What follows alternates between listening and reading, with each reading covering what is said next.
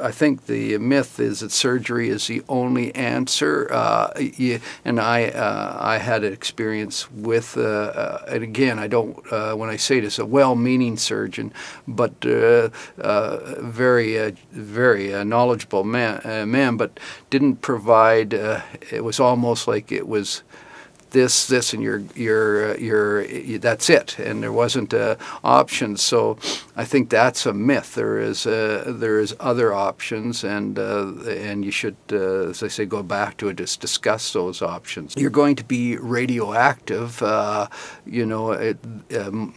I would say talk to the oncologist, talk to the radiologist. The myth is that you will have some radioactivity, but the reality is that it diminishes over time and it comes to zero as it hopefully reduces the tumor size. There are no side effects. The myth. I also watched some brachytherapy sites that had a myth about you know, the side effects are side effects, and people should be aware of that. There isn't sort of the silver bullet that's you're gonna do something and it's going to be all better.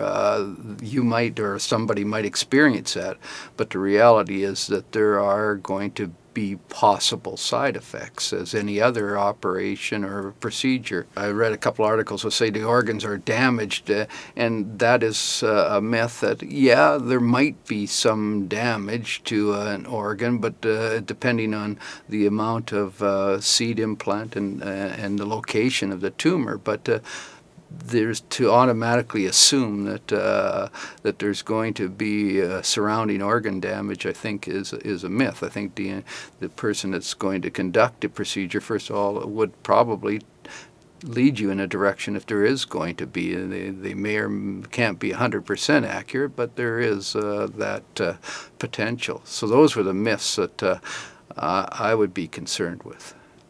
I think one of the big things is, because it's an ongoing process, after the brachytherapy procedure, there's ongoing issues, and so I think the family, it's just not over. It's, you know, it's just not like, okay, he goes in and, you know, we live in a society, it's 30 minutes, it's all solved, it's over, and we're moving on.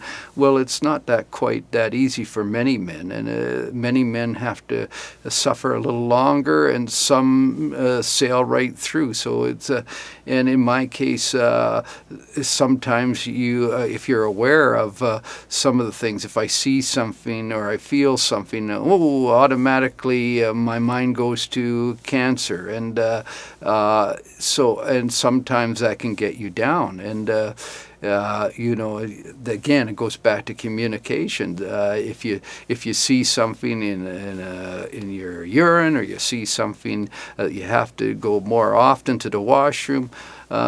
People can pick up on that, and that's what the family is aware of, and sometimes they can open up a conversation. I noticed you have been going to the washroom more often, or I noticed this, you know, about you, and I think the family should be aware. It isn't over. It's an ongoing, and it's not doom and gloom. It's actually just being aware that you're transitioning through a new stage, and this stage is you're learning how to live with this new stage that you're going through, and I think that's where, again, communications comes in, and some people are skillful and some aren't, and that's just the way we live.